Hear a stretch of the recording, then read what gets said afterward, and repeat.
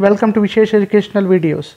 In this video, I am explaining one of the APIs in Unix system programming, that is Open API. If you are not subscribed to my channel, please subscribe to my channel, and please don't forget to like the video, and please don't forget to share the video with your friends. To get the notification of my new videos, please click the bell icon. So let me begin the explanation of Open API. So Open API is used to establish a connection between a process and a file. That means if any process wants to open a file, it is going to open a file using a Open API. Open API is used to open existing file for data transfer function, or else Open API may also be used to create a new file. Right? If a file is already created, I can use a Open API to open an existing file for data transfer. That means for reading or writing the data, or else I can use Open API to create a new file also if it is not created.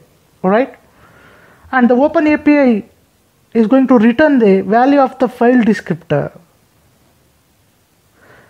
Right? The returned value of the open system call is a file descriptor. The file descriptor contains the inode information.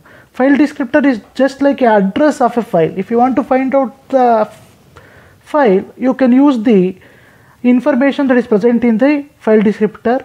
So the inode number will be there. Inode information will be there in the file descriptor. You can see there when a file is created, every file is assigned with the different inode numbers. This inode numbers, this inode information will be there in the file descriptor. If you want to open any file, you can use this inode number that is present in the file descriptor, and you can access that, or you can open that file.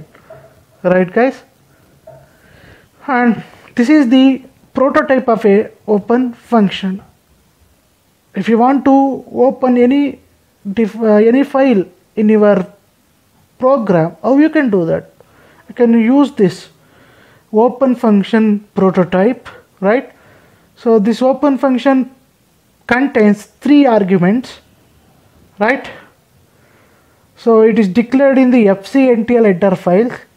I'm going to discuss more about the fcntl in the upcoming videos, but so far you should know that open function contains 3 arguments. Right? The first argument is the name of the file that to be created or opened. Right, guys? So the first argument, that is path name, is nothing but it is the name of the file you want to open or you want to create. And the second argument is the access mode. Right? The access mode, which is an integer value that specifies how actually the file should be accessed by the calling process. I will discuss the access modes now, but before that you should know that if open function, right, is succeeded in opening a file, it returns a non-negative integer. Right? If successful, open returns a non-negative integer representing the open file descriptor. If file is successfully opened, then what it returns? It returns a non-negative integer that contains the file descriptor. If it is unsuccessful, if it is not able to open a file, then it returns -1. Then it returns the -1. So this what is the first argument here? That is the name of the file you need to be opened, and the second one is the access mode. So what are the different types of access modes? So here mainly we have 3 types of access modes. First we will discuss these 3 types of access modes, then I am going to discuss some other access modes. Right? I can use this other access modes also using I can use these other access modes along with these 3 access modes. I will tell how it is. So what are the access modes here? First is read only, that is, if you open a file for only reading purpose, one is write only. You are going to open a file for only writing purpose. Another one is reading and writing. You are going to open your file for both reading purpose and writing purpose. Along with this access modes, I can use some modifier flags. That means other access modes. With this, how I am going to use this other access modes with this three access modes means I am going to use a bitwise OR operator. I can use bitwise OR operator to combine different access modes here. Right? I will take the example. You will understand that. So what first before that I will explain this other access modes other than these three, right? So first one is O append.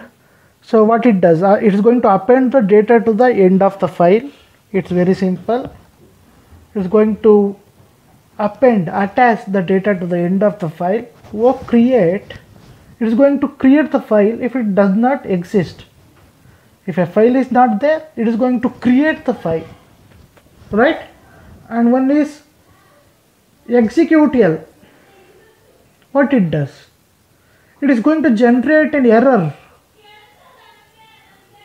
It is going to generate an error if OCreate is specified and the file already exists. You know that when you have to use a OCreate, if file doesn't exist, but a file is already exists, but you are using a OCreate, then it's an error, right? So this O execute is going to generate error if you do like that.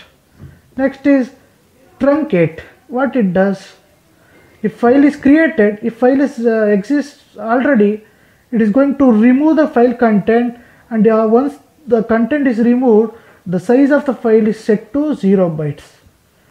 Right? Truncate, what it does, if file exists, if file is there, it is going to remove the content of the file, and it is going to set the size of the file to 0 bytes. Understanding, guys? Suppose if you have any doubts, please post your doubts in the comment section. So one is non-block. So it specifies subsequent read or write on the file.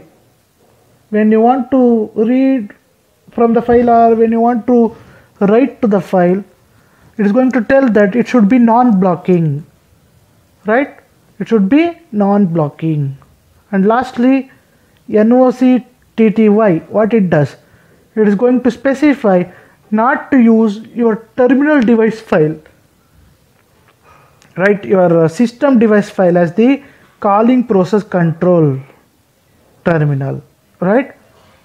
So these are all the different types of access modifier flags that can be used with these three access modes, right? Now I will take the example. So this is the example statement. Here you know that I am using a file descriptor and using a open system call. So what is the first argument? I am going to first argument is the name of the file I am going to open here. That is that is a path name here. I am opening a file USP from the user Vishu. So here user folder is there. In that user folder, user named Vishu is there. In that Vishu folder, the USP file is there. You are opening a file. And one more, what is the second argument here? Access mode. You can see there I am using two different types of access modes by using a OR operator here, pipe symbol you can see there. I combined read write and also O append. I am combined read write and also O append. Getting, guys? Third argument I am not using here. Why I am not using means third argument is used only when you create a new file. Here I am opening a file. That's why I am not using the third argument. When you want to create a new file using a open API, then you can use the third argument that is going to tell about the different types of file permissions. We will discuss these file permissions also now. See here. And one more important thing, if the file is opened in read only, then no other modifier flags can be used. You can see that here I am used read write. That's why only I can use the other access modifier here. If it is only for reading purpose, I can't use this other access modifiers. Getting, guys? And if a file is opened in write only or read write, then we are allowed to use any modifier flags. That's why in this example I used read write. Then only I can use different types of access modifiers. So remember that, right?